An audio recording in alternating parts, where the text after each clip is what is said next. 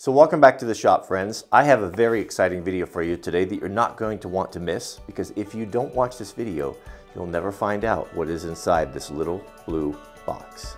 Just one look, and I felt so hot. In love with you. So friends, you're in for a treat today. This is something I never thought that I would see. I never thought that I would see in person. I mean, I've of course seen them on the websites and for sale, but it was just always a little bit out of my reach. And I am so thrilled to... Actually, I knew what it was. So just quickly, before we open this up, so this was sent, this tool set was sent from my friend Ken, who, as you remember, he's a very generous man. He sends things all the time. And he sends really obscure tools trying to stump me, and he puts the answer in an envelope here. But I did take a peek at this, and I actually knew what this one was. So without further ado, are you ready to see? Look at that. Can we focus there? Give me a focus on there. How many of you know what that is? That is the very, very rare and hard to find, what was it, the Stanley? Stanley, I forget the number, 62, 63, I wrote it down here. 96, the Stanley 96. You thought that #1 plane that I had was small. Let me bring that out here for you, that we restored their last year. You know, that's a pretty small plane right there, right? But how about this one? That's taking small to a whole new level. So how many of you guys actually know what this is? Let me bring you in a little bit closer here. All right, here we go. What better backdrop could we have than an original Stanley yellow box, or Stanley yellow color? Look at that. Isn't that beautiful? So this is a Stanley #96 chisel plane. This is very, very old. I did a little research on this before the video, and from what I gathered, this was produced, it was originally introduced to Stanley in 1888 and was produced up to 1922, and that's when it went out of production. Now the earlier ones will have, I think that, if memory serves, had a patent number on it, and the later ones did not. So oh, there it is. It is. This is one of the old ones. So when I looked at this in my office where the light wasn't very good, I was assuming this was on the tail end, the 1900s or so. But being this has a patent number on it, if I could be wrong, but I believe this must be one of the very first ones, the original ones, built in the 1800s. Can you believe that?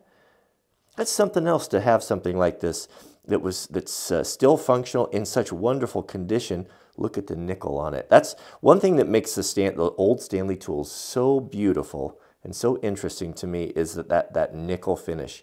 I prefer that nickel finish over chrome any day. It has a richness to it that is just exquisite, just beautiful. No rust on it, no marks, damage from screws on there. There's a little bit of the nickel you can see coming off there on the tip, but this is quite something, isn't it?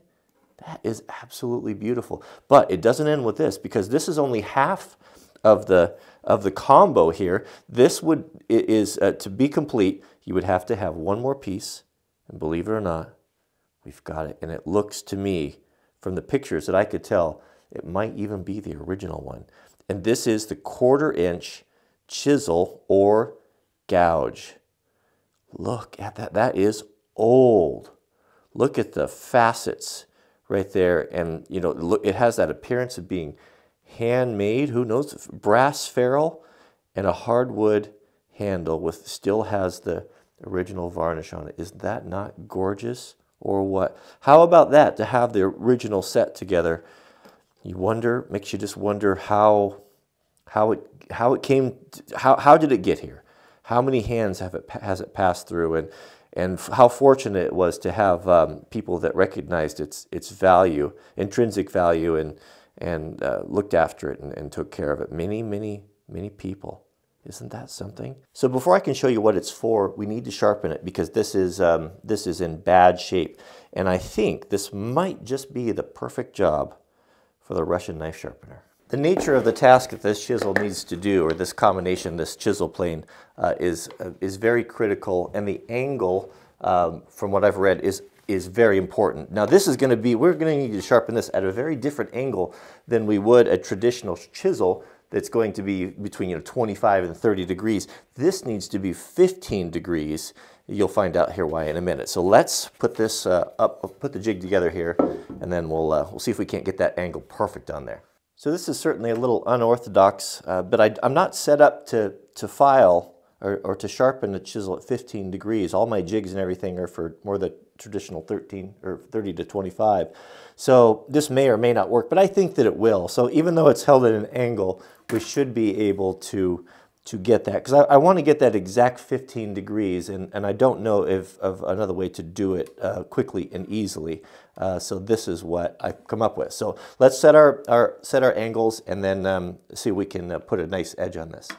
The angle cube, it's the best, absolutely the best thing ever.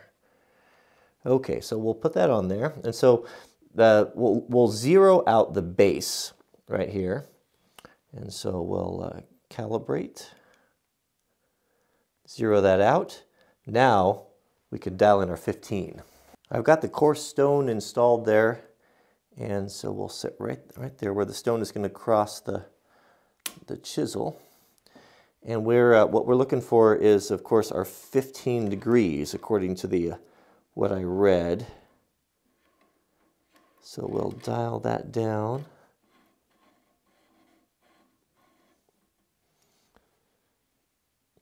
That's a really shallow, oops, that's the lock over there, really shallow depth there. So there's a gross adjustment and then there's a fine adjustment. So I'll run the gross one down till I'm close. Then I can lock that off. Then we can use our fine. We're almost there.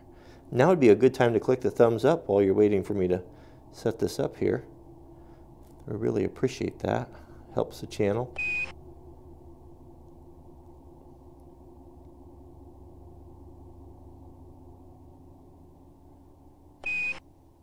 That's it. Lock it down.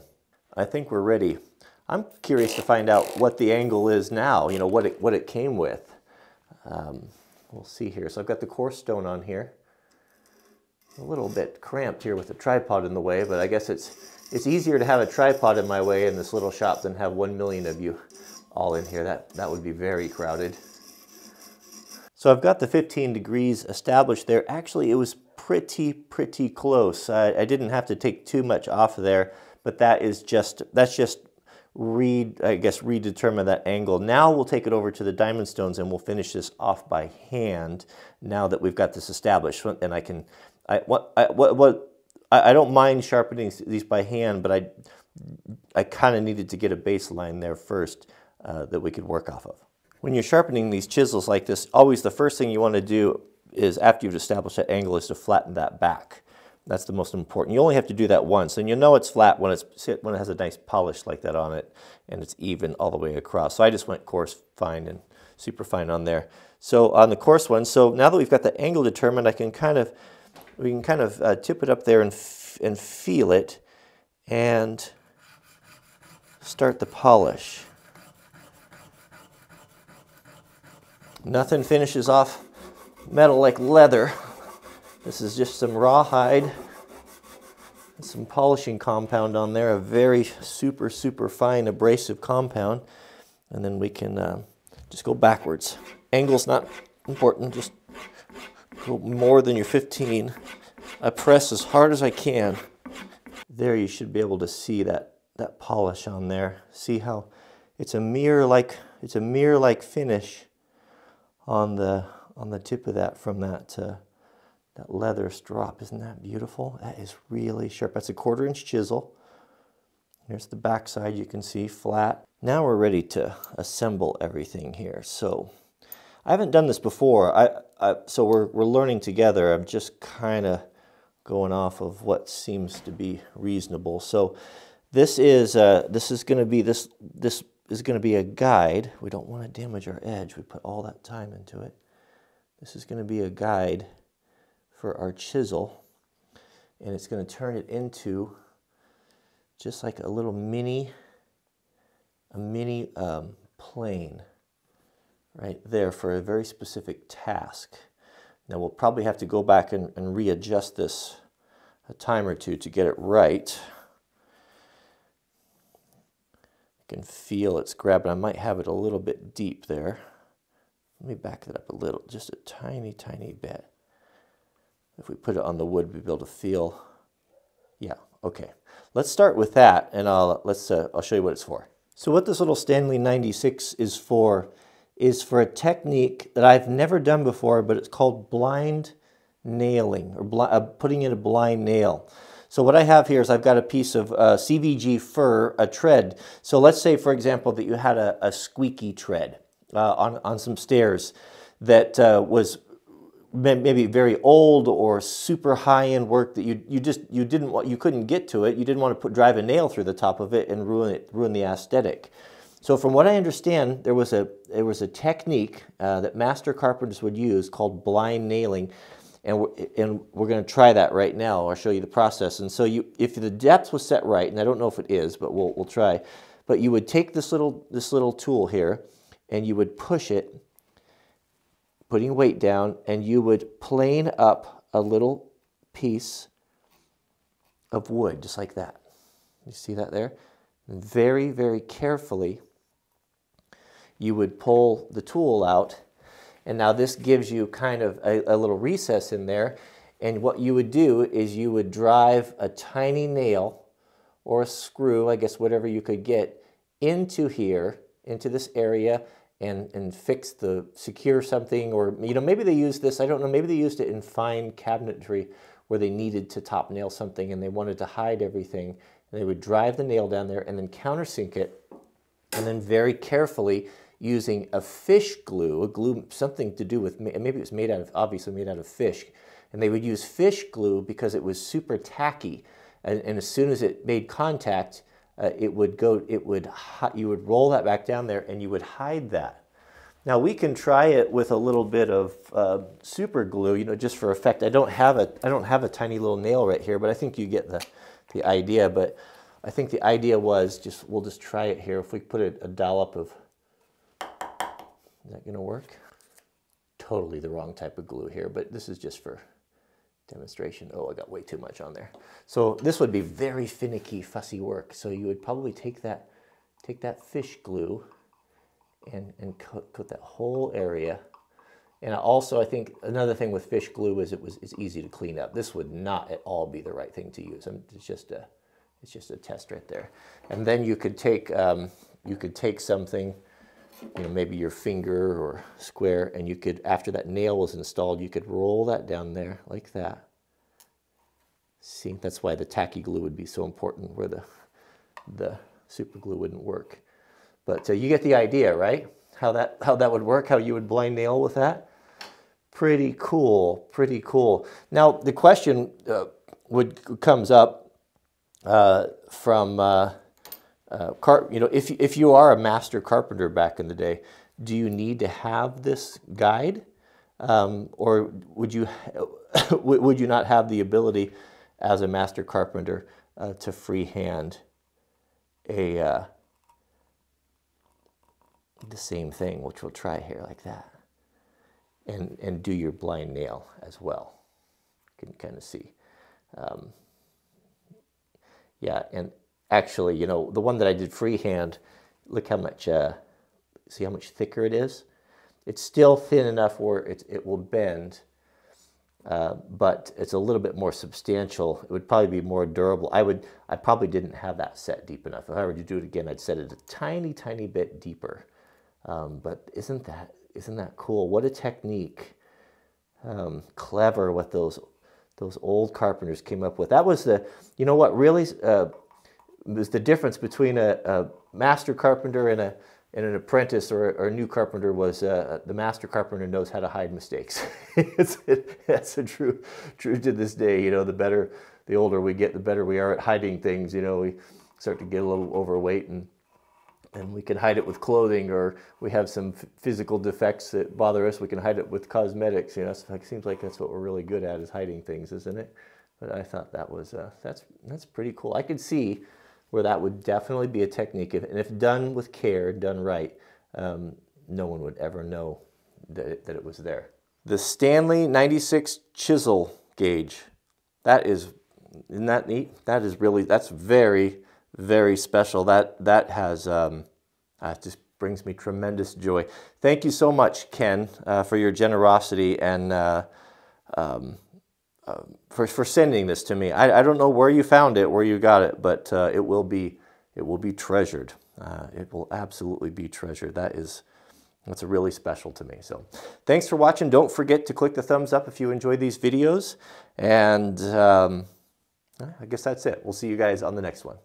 So many of you have written in the comments that you really enjoy the end sequences or my take on different things or topics or anything that suits my fancy to speak about. And I was thinking on that, like, what do I want to talk about this afternoon? And then I was editing the video and I was thinking how I was referring to cosmetics and then cosmos. You know, cosmos stands for chaos, and cosmetics comes from that. It is making order out of chaos. If you're like me and sometimes you wake up in the morning and look in the mirror, you indeed look at chaos, and cosmetic is just the process of bringing chaos into order. So that reminded me, of cosmetics. I'll tell you a quick story. We used to attend this church, and they were very conservative, and they were very much against wearing jewelry and cosmetics. And I don't have a problem with that, because I think women look more beautiful, not made up or painted, too overly made up. I think that the natural look is much nicer. That's what attracts me to Mrs. W so much. And so this church, they were like-minded in that. And I remember a woman came in that was off the street, had no background in Christianity. I don't know if she'd ever been to a church before, and she was wearing a fair amount of makeup. And a couple of the older women, the old saints that have been there forever, started making an issue of this, and literally making her uncomfortable. And I'll tell you what, there's a few things in life that I have zero patience for, and that's one of them. A self-righteous person is, to me, I can't take it. I have physically confronted, not physically, in public confronted people who have done this to new people coming into a church. I think that is one of the most grievous sins. One of the worst things that someone could commit is by judging others by your standard. You know, the thing that gets my goat on that is that we're all at different levels. You know, imagine the journey to God as a ladder. Some people are on the bottom rung, and some people may be in the middle, and some on the top. And if you do find yourself on the top rung, don't judge someone on the bottom rung by your standards. That's a horrible thing to do. That person on the bottom rung is on the ladder just like you are. And just because you're on a rung above them doesn't mean that you're any better. You're all on a path. You're all on a journey. You're all trying to get to the same place. Remember that. Remember that if when you're looking at people, and this is just as, I'm not preaching to you guys. This is just as much for me as it is for you, as a reminder that when we see other people that may not meet our so-called Christian standards, you keep your mouth shut. You worry about your own things. You worry about your own relationship, and you be kind, and you offer help. And if God lays it upon their heart to raise them up to your level, then that's His business, and that's their business, and it's none of yours. So, man, I didn't know that this was going to turn into a rant. Thanks for watching, and we'll see you guys on the next video.